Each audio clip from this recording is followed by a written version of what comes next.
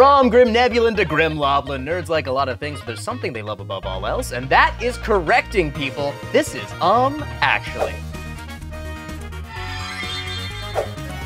On today's episode, we have Jessica Ross. Hello. Michelle Nguyen Bradley. And Malika Lim Eubank. What's up? Well, how's everyone feeling right now? I'm ready to crush these two. Okay. Damn. Last time I was on, I magically won because I just sat here not doing anything, and it was awesome. That's my strategy. Excuse me. I don't know anything, so I'm expecting to lose, apparently. Yeah, it's so weird because I don't know anything, but I'm also ready to crush. So this is wild. A bunch of ignorant idiots ready to destroy their enemies. The rules are very simple. These are a stack of statements. These are incorrect statements about the things you know and love, or things with a strong fandom. It's up to you to find the thing that is incorrect, buzz in, and correct me. All your corrections must be preceded with the phrase, actually, Jeopardy style. If you don't say it, I won't give you the point. And you can interrupt me whenever you want. This first question is about Sword Art Online, the anime, not the manga. Oh, good. Thank you yes. for the correction. Yeah. You know, Clarification is very important. it's very important. Yeah. Here we go. Over the course of 3 seasons, protagonist Kirigaya Kazuto, aka Kirito, makes his way across Sword Art Online, a virtual reality, massively multiplayer online game in which 10,000 people have been trapped. If they die in the game, they die in real life. Okay. Actually? Yes. They're not trapped. They're there by choice. I guess they enter by choice, but they cannot leave. They are trapped there. Yeah. I'm really fishing. I like the attitude. Jess, you got notice? Actually, he's not the protagonist. He is. Good for him. Actually, it's not a VR game. It's just a regular MMO that you play on a computer, and there's a VR headset. So technically, it's not a VR game. That's not what we're going for. No. I'm gonna go ahead and call it here. We claimed that over the course of these 3 seasons, Kirito is in Sword Art Online, but in point of fact, only in the first season. Because then he goes back, and I'm gonna throw this at you. Oh my god! Only the first season is he in Sword Art Online. The second and third, do you know? Is it he's in and he's out, right? Or does he die? I can't remember. In the second season, he goes to different games, so like it's right. the same. It's always like a big But he's always trapped. MMORPG. He's always trapped. But in the other seasons, it's Gun Gale Online and then Alfheim Online. Fuck wild. It's very striking to me in this concept that like to be trapped in a video game that will, if you die there, you will die, and then to be like, hey, they've got another one of these out. You want to try it out? Back. I mean, it looks pretty cool. Stupid kid, he deserves to die. Yeah, truly. Like, if you get, it's like fool me once, you know, shit, like that whole thing. Like, if even twice, it's like you got trapped twice in an RPG that tries to kill you. Don't put it on a 3rd time. Done with RPGs now. Stick to puzzle games or something. No points for that one, unfortunately. But, good start. But we'll move on. Playing field. One of the classic DC heroes we meet in the Supergirl TV series is John Jones, aka Martian Manhunter, the last living Martian since the death of his father. Among the more than 300-year-old Martian's abilities are telepathy, telekinesis, and super strength, though he's not as strong as a Kryptonian like Supergirl. Jess. Actually, his father wasn't the last. He's not the last Martian. His mom's out there somewhere. Jess, you found the thing that's wrong, but your correction correction is incorrect. I sniffed it out. So you're correct in that he's not the last Martian. I'll give you the point unless someone else can be more specific about the correction. Yeah, Michelle. Actually, this is probably wrong. Yeah. I think, and he thinks he's the last one, but like there's like a whole bunch of Martians like just living somewhere else. Like there's a whole like. Because isn't there like a whole Martian, like it's like a bunch of Martians out there. I remember like Martians out there. I'm just remembering like a Justice League or something where like he like meets other people and he's like, oh shit, where were you guys? And they're like, well, didn't call you or something like that. No, that didn't exist. I don't. I'm not here to help you if you're looking to me for advice. Yeah. Malika, bail me out here, right? This sounds pretty cool though, right? Isn't that fun? That makes sense. Malika, do you know? Actually, as somebody who actually watches watches the television show and doesn't remember all the subplots. Sure. It's about not the mommy, but the daddy. There's a daddy and a son storyline with the Martians, if I remember correctly. So So you're saying the daddy is still alive? Yeah, the dad's still alive. Well, he dies in the season. I do remember this. he does die, so that is not what we're looking for. Jess, we'll give that point to you. yeah. Just give a 1 point, all right? Yeah. Just What were you looking for then? What we're looking for is that John Jones is the last green Martian. Oh, yes, there's the red one. I'm about to throw this There at are you. white Martians. There's still Yeah. white Martians. White Martians, of course, drive like this. And green Martians drive like this. Oh my god. Well, great. Well, that point will go to Jess for at least sniffing out where the wrong thing is. And we will move on to our next question. The Elder Scrolls games all take place primarily on the continent of Tamriel. In each installment of the series, a different Elder Scroll, aka Adric Prophecy, plays an important story role at some point. For instance, Elder Scrolls V Skyrim has a questline involving the Dragon Elder Scroll, and in Elder Scrolls Online there are questlines involving the Elder Scroll of Nimok, among others. This might be dumb. Actually, it's not all on Tamriel. Tamriel is where the Red Guards live, and then the Viking dudes live. That place is called something else. That's a great guess, but that's not correct. That's not what we're going for here. Actually, there's no dragons in Elder Scrolls. Are you crazy? I saw dragons, baby. You just said one word, and I was like, I know the word dragons. You I'm gonna mean say it that right away? You go into the wolf town, and never they're played like, it. there's a dragon. You got to deal with this random dude, and you're like, let me go and get this. And then the Jarl's like, thanks for taking care of the dragon. Now you got to do 50 other things in my town before you can do anything. I'm sorry. Clearly, I'm going to keep my mouth shut on this one. She is part of my clan. I'm so sorry. I know nothing about anything. It's the one thing I know that there's dragons. I in know that game. dragons is right. It is true that in these kinds of games, no one can fucking do anything for themselves. It's always like, hey, while you're here, could you do my laundry and get me 5 apples? It's Hey, like, what the Dovahkiin, who can breathe like a dragon, could you go get my apples? Collect your own damn apples. Actually, Yeah. they don't all take place in the same continent. They do. They do. I'll go ahead and call it. Let's call it. The Elder Scrolls themselves don't actually appear that much in the Elder Scrolls games. They do not appear until Elder Scrolls 4 Oblivion. And before that, it was just like kind of a cool name that they're like, yeah, this will be called the Elder Scrolls. We'll figure out what that means later. There's 0 scrolls. 0 Scrolls! That Skyrim game was the first game that really got me into video games. Really? I had just moved to Los Angeles and I was unemployed. And I was living in That's that a dangerous world time for to play a real Skyrim. long time. I would walk outside and like just see a plant and be like, boop, like think in my mind like I'm collecting it to like hoard in my little house for later. Well, no points for that one. This next question comes to us from a fan. In Rick Riordan's The Heroes of Olympus trilogy, each book reveals a demigod child of one of the major gods of the Greek pantheon, namely Poseidon, Zeus, and Hades. However, we also meet demigod children of Roman deities like Jupiter and Mars, and Egyptian deities like Osiris and Nekhbet. Yeah. Actually, that statement separates Greek and Roman deities, but they're really the same. So when you said Mars, he has a Greek name, which is Ares. So I think that's what's wrong with the statement. I agree with you that that's bananas that they separate Greek and Roman gods, but they do, because they're basically like the same gods, they just have different names. But in this series, they do separate Greek gods and Roman gods. Actually, Poseidon isn't a Greek god Poseidon is a Greek god. all the time. All the time. Man, you can't stop him from being a Greek god. All right. Is it actually that they don't have any Egyptian deities in this series? It's just the Greek and Roman ones. You're close. You're not quite there. We'll go ahead and call it. You were close, Michelle. The Egyptian deities don't have demigod children. So we do see them in the series. There are Egyptian deities, but they don't have these demigod children Maybe like the they're other the ones children.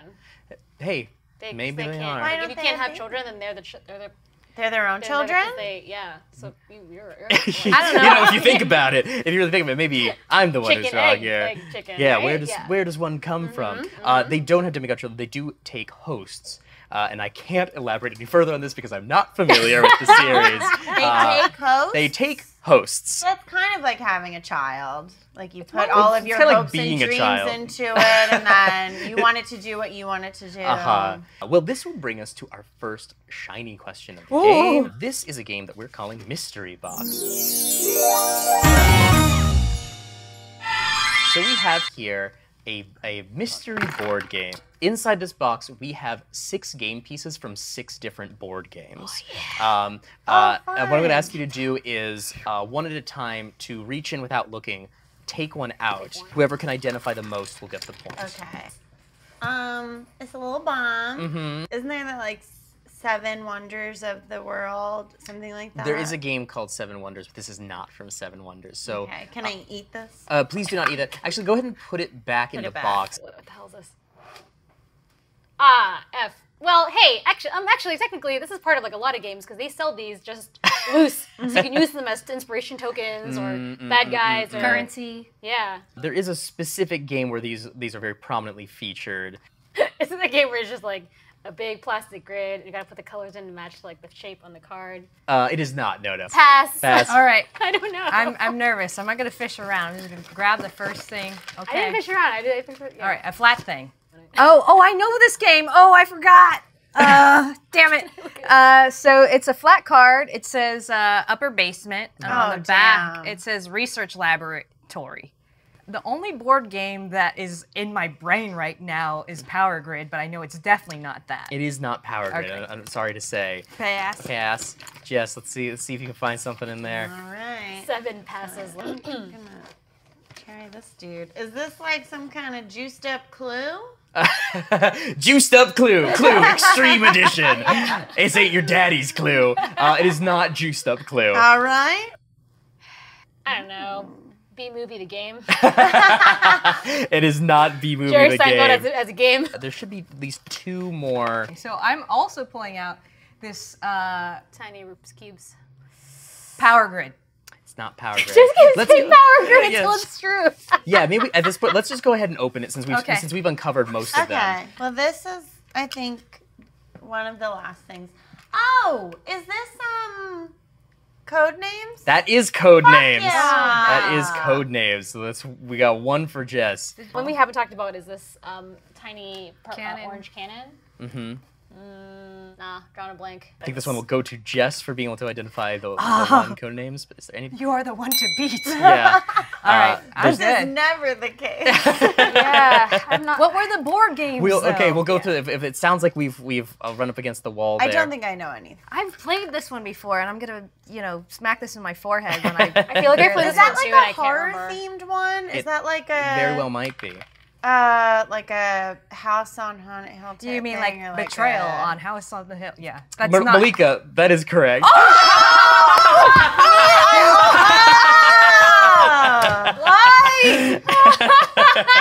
That is word for word the exact game that we're looking for. That is Betrayal at the House on the Hill. I don't know. We got there organically, but I gave it to her. So we'll go through them. The B tile, that is from Hive, the game Hive, which is sort of like We should have just just listed said pollen, bee- bee flowers, bee things. honey. Yeah. Honey, the board game. What else are we missing there? Bomb Boy. The bomb is from Stratego. Stratego. okay. The little cannon is from Risk. Just Risk. Yeah, these aren't all modern board games. Some of them are classics. Risk. The little cubes, those are from Pandemic. Those are the disease The cubes. disease game. Son of a I ding think dong. that is it. So that was 1 for Jess, 1 for Malika. You will both get 1 point for this segment. yeah. And we will get that game out of here. Show it at the bottom over here. Oops, me make big mistake, and you catch. Here are some of our favorite corrections from you, the viewers. From our exclusive Dropout Discord, Panders Bear says, actually, Trap said that Dr. Horrible's last name was Horrible, but his real name is actually Billy Buddy, and Dr. Horrible is just his supervillain name. That's 1 point for Panders Bear, if that is your real name. Flantastic82 says, actually, Hydra Station is located on Hydra Island several miles off the shore of the main island. In addition, the Looking Glass isn't on the island either, it's an underwater station. Flantastic82 has really scrutinized this map, they're not getting lost. We're going to now have a statement about JoJo's Bizarre Adventure. Stands are psychic manifestations of a person's fighting spirit, and their abilities vary greatly. Cream creates a void-like portal to disintegrate enemies. Gold Experience turns inorganic objects into plants or animals. And Death 13 traps people in a dream world. Stands must initially be manifested by a person, but some continue existing after their user's death, like Notorious B.I.G., or are bound to an object, like Anubis, which is bound to a sword. Actually, no, stand side with our users. I don't think they can be bound to objects. They can be bound to objects. Oh my god. Actually, Anubis isn't bound to a sword. It is. No, it's not. Yes, it is! So we have spoken. Actually, Notorious B.I.G. has nothing to do with the Sandmay. Unfortunately, Unfortunately. it does. There's a lot of sort of musical references in JoJo, or so I'm told.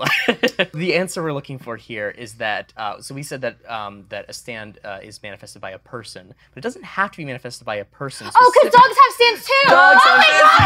Oh no! I'm fine. But I'm so mad because literally I have a friend who has 7,000 of the black and white dog and plush all over her house, like walls of it everywhere. Literally collects it like a crazy person, and I couldn't get that.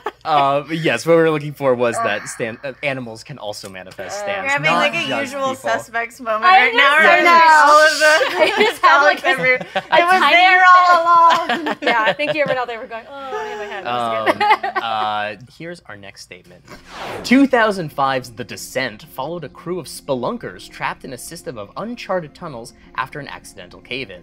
As they search for an exit, they discover humanoid monsters who begin to pick them off one by one. The US release ended with survivor Catherine infected with a parasite that caused the underground creatures to turn into monsters, with the implication that she is now going to spread it to the world outside the caves. Actually, they thought that that was too sad, so they have an alternate ending that was released for the US that it's like her in a car and it was a dream or something like that.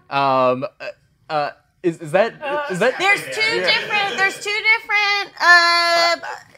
endings. The US has a different one because we couldn't handle the sadness. So suss out what you will from that. So I think what's going on here is you're Right. kind. You can't handle it. You can't handle the truth. All right, Jess, I'll give you the point. But here's what we're looking. What is the thing? I don't know. While similar, the movie I just described is a description of The Cave, which is a different movie entirely And The Descent? from The Descent. I literally, as you're saying that, I'm like, I didn't know that movie. Maybe it's a different two Descent movies. As you were saying They're that. two very, very similar movies. So you did find one of the differences, which is the endings, but it is two different movies. Oh my god. I've never heard of The Cave. I've only seen The Descent. There's a reason. There's a reason. Yeah, apparently. So, point will go to Jess. You're the one to beat. This is insane. You know, there are all these gimmicks that promise a great night's sleep, but here's the thing. I don't care what kind of topper you have, how heavy your blanket is, if you're sleeping on a terrible mattress, you're gonna have terrible sleep. It's just that simple. That's why I recommend sleeping on a purple mattress. That's because only purple mattresses have the grid. It's a super stretchy, ultra squishy material that adapts and flexes around pressure points and doesn't retain heat. The GelFlex grid is amazingly supportive for your back and legs while cushioning your shoulders, neck, and hips, no matter how you sleep. Unlike memory foam, which remembers everything, thanks to the GelFlex grid, purple mattresses bounce back as you move and shift, so you never get that I'm stuck feeling people sometimes get with memory foam. Purple sent me a pillow a couple months ago, and I was like, sure, I'll try this out. I'm still using it. It's my preferred pillow now. It's honestly a pretty good pillow. Try your Purple mattress risk-free with free shipping and returns. Financing is available too. Getting a great night's sleep starts with having a great mattress. Get a Purple mattress, go to purple.com/actually and use code ACTUALLY. For a limited time, you can get 10% off your order of $200 or more. That's purple.com/actually, promo code ACTUALLY for 10% off your order of $200 or more. Purple.com/actually, promo code ACTUALLY. Terms apply. Jean M. Auel's Earth's Children series is a prehistoric epic of 6 books that takes place in the Paleolithic era. It centers on Ayla, a blonde Neanderthal woman who almost single-handedly invented the atlatl, the travois, the needle, the brassiere, digitalis-derived medicine, cookies, and domesticated wolves and horses. Damn, get it, girl. Yeah. Michelle. Actually, she Neanderthals weren't alive during the Paleolithic period, so it was a different period. I don't know which one it is though. That is incorrect. Although you are circling kind of around the right answer. Actually, she wasn't Neanderthal? Modern human? She wasn't Neanderthal, but she also wasn't modern human. Oh! I'll give I it, said too much! But I'll give it to you unless someone can tell me what she is. Actually, she was a monkey. She was not a monkey. Yeah, so we'll go ahead. We'll give you the point. She is Cro-Magnon, but the series features a very strong romantic theme with her Neanderthal boyfriend, John Delar. Wait, can we back up? She invented the bra? Yes, the character is such a like she does everything. She is like anything that was ever invented. It's like, yeah, Ayla did that. Like anything, any bit of cleverness, it's always like, yes, and then I figured this out. There's also a whole lot of sex in these books, from what I recall. Yeah. Did you say this was a children's series? This is not a children's series. Horny little kid Jess would have loved This is it, far though. from a children's series. The point will go to Malika, and we will go on to our second shiny question. Shiny! This is a game that we call Fictionary. I am going to give you the name of a creature or monster from folklore, and it'll be up to you to draw it to the best of your ability. Your creature is the Al-Mirage. The Al-Mirage. Yes, Al-Mirage. Okay. Okay. So, Jess, share with us your Al-Mirage. This is the La Mirage. She's a Vegas showgirl. This is Las Vegas in the background. This is but she's also in the desert, and then this is a mirage that she's seeing, and she has a feather for a hand. Fantastic. And there she is. There she is. Beautiful, a beautiful drawing there. Michelle, let's see what you got. I feel like this character, whatever it is, might have one of these things: a hat, a nice smile, a nose and eyes, maybe weird shoes, wings. Could be an maybe. You know? Just like a piece of paper with his name on it. Sure. Maybe his name is Al, Al. and comes from a place called Mirage. It's a very like comic booky kind of thing, you know, where it's like, it's me, Al Mirage, wow. from the Mirage Dimension. Man, grant your wishes, kids. I live under your bed. So that's me. I probably got at least one thing right. All right, Malika. I let's see what you got. similarly, when I heard Al-Mirage, anything that has Al in the beginning, it's usually Arabic in origin. So probably this is somewhere in the Middle East. And this is part of a mirage that you see. I try to put as many animal parts together as possible. So you got a cat that has like kangaroo legs and like duck feet. And then also there's palm trees and a body of water. I figure something there's got to be right. Yeah. Kitty kangaroo. It's like a kitty kangaroo. Cute. Oh my god. Let's take a look at what the Al Mirage should look like. Holy shit, dude! You're like so cool. You're like, this is basically it. Well, what we're looking for is a rabbit with a unicorn horn. But it's got like the rabbit, like That strong is the hind legs. closest. You never said rabbit. I was listening for rabbit. I thought they were rabbit legs though First. over kangaroo legs. True. Interesting. They both are for jumping. Interesting. It has two eyes. Look, I was willing to be very lenient on this, and it's like if you had said the word rabbit, I was gonna give it to you. Damn. Teeth. Don't make me feel like the bad guy here. I think that's reasonable. You never once said either rabbit or unicorn horn. It looks just like it.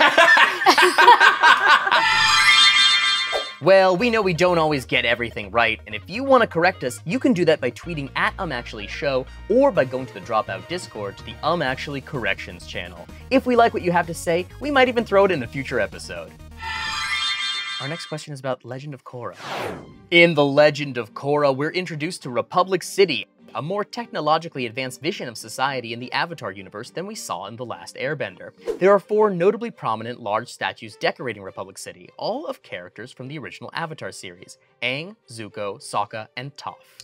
Actually, there's no statue of Toph. Incorrect. Actually, there's 5. That's correct! You got there, girl. Do you know who the 5th statue Yes, his is? sister. No. Oh man! Isn't that crazy? No, I'll still give you the point unless anyone can tell me who the fifth statue is. The white Martian. It is not the white Martian. damn. There is a fifth statue, which is an unnamed cabbage merchant. I forgot about that. His statue is outside the Cabbage Corps, which is run by his descendants. So, yep, these four. No statue for Katara, but a statue is for there the no unnamed statue cabbage. Katara! She's the best character! Fight me on this! Better than the unnamed cabbage merchant. Cabbage guy. Well, that point will go to Malika. All right, here is probably maybe for the last time on the series. We'll see. But here's a Game of Thrones question because that show's over now. We can't And be the living. books will never. The books come will never out. come out, so we're never going to ask another question about it. He'll make some stupid side book about Oh, family yeah, we you don't know- give a shit about. You'll know there'll be like an We'll hear all about encyclopedia about Theon's the. dad, Yeah. The flowers. and of how Game of wet he Thrones. was in a tower. Here we go. Arya Stark managed to personally take the lives of only 4 people on her kill list: Walder Frey, Polliver, Rorge, and Meryn Trant. By the end of the series, we see everyone else on the list die by some other means, although some people were removed from her list before dying, like Melisandre, Sir Ilyn Payne, Beric Dondarrion, and Thoros of Myr. Actually, she only took out 3 people on her list. No, she does take out She 4. takes out those. Four. Who the fuck are the middle 2? Polliver and Rorge? Yeah. They run a comedy duo that's sort of like, it's kind of like an Abbott and Costello Oh thing. yeah, I have those little pop heads. I love those too. Actually, some of those people who you said were dead before are not. At that time. You've hit on the right thing. That there is someone I do claim that everyone on the list died, but that is we see everyone on the list died, but that's not true. All right, well, we'll just go down the list. Actually, we don't see the mountain die, so he may have survived that fall from atop a tower into a flaming pit. I think he's pretty definitively dead. We I see mean, he was him. kind of dead already, though. He might have Frankenstein himself up. He's having a fucking cocktail at the tavern right now. Technically speaking, I guess the mountain died twice. You know, Yeah. like he's more dead than anyone else. We'll give that point to Malika. The answer we're looking for is that Ilyn Payne. We never see Ilyn Payne die. He gets sent to the wall, and there's like a lot of battles going on, but we never actually see him die in the series. I thought they chopped his head off. I thought Jon Snow chopped his head off. Not What am I Ilyn thinking Payne. of? He's like the bald little bitch. He's always whining. Yeah, you got the right guy. He's like, yeah. Wait, no, Jon Snow. No, he says, "You're coming with me. I'm chopping your He head sayou're a off." bald bitch. You're coming with me. I'm taking your head. No. He Straight from the sasses him at scripts. one point. He's like, "You're going to the tower." He's like, "No, I'm not." And then the I'm about to say the bad nickname that I call that man. I cannot say that. Jon Snow executes Janos Slint. That bitch. The point will go to Malika, and the real point will go to Ilyn Payne, who maybe survived. Oh, spin off. Spin-off. This will bring us to our last shiny question of the game. This is a game called Hear Me Roar. I'm going to play a sound for you and see if you can identify it. This time, we are doing pets from cartoons. Cartoon pets. So we're going to play a sound and see if you can identify either the character or the property that it's from. Whoever can get the most will get the point. Okay. Let's hear that first sound.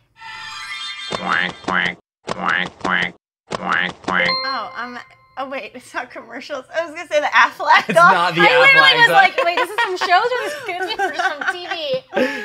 These are all from shows. They are not from advertisement. That one time in Teen Titans when Beast turns into a duck. No. I'm going to pass on All right. this one. That is Gunter from Adventure Time. Aw. Let's hear the second one. And how about this picture? I don't know. I think I'm making a weird face in it. Jess. Actually, it's the parrot, Iago. Yes, from- that is Gilbert Iago. Godfrey. Yes. I was going to be like Gilbert Godfrey. Are they all Gilbert Godfrey? They're all Gilbert Godfrey. Oh, great. Yeah, Okay. yeah. You That didn't helps. say that up top. Yeah, these are all Gilbert Godfrey characters. That is so funny that was the next one. Let's hear number 3. What? It just sounds like a noise I make when I'm sad. Is it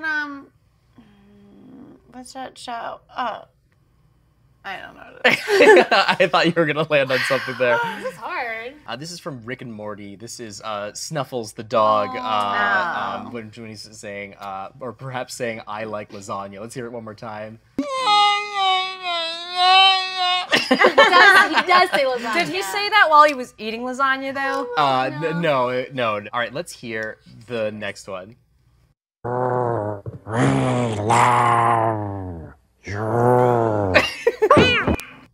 it that thing from Futurama, the little black thing that actually talks for real and can like, drive a Scooty Puff?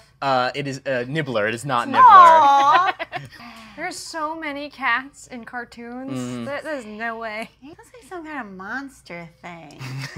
Like it's like a Frankenstein kind of thing. Any guesses? It sounds like a couple stumps here. This is from a very specific episode of The Simpsons where there's a gag where it's like, I think we're neglecting the pets too much. They're trying to get our attention, and he just cuts to them trying to talk. Yeah. And it's both Santa's Little Helper and Snowball too, with Santa's Little Helper saying, "We love you." So either Santa's Little Helper or Snowball 2 would, or The Simpsons would have been acceptable. Let's hear the next one.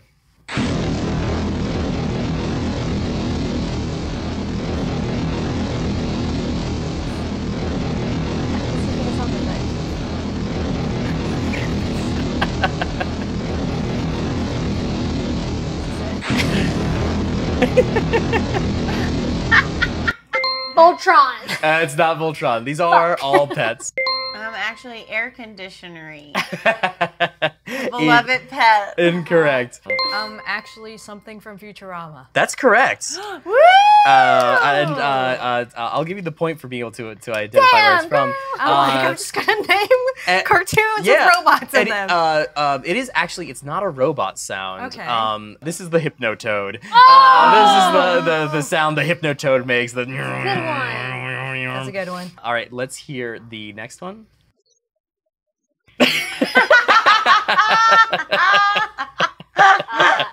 It's me. It's me. It is not you. It's me, like 5 minutes ago.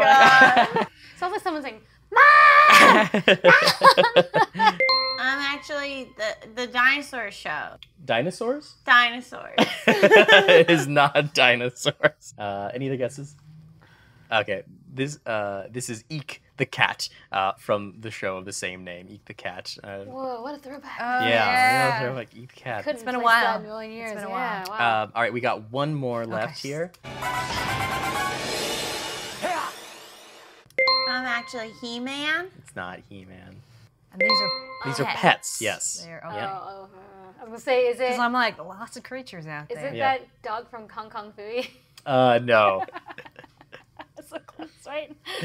Any guess from you, Malika, or? I'm like torn because I'm like, oh, there are things like Pokemon and Digimon out there, but those aren't pets necessarily. They're companions. They're equal. I would say we would consider those pets. Oh, well, that just mean- opened up a whole new world. Okay. You capture them and keep them in a ball for their whole lives.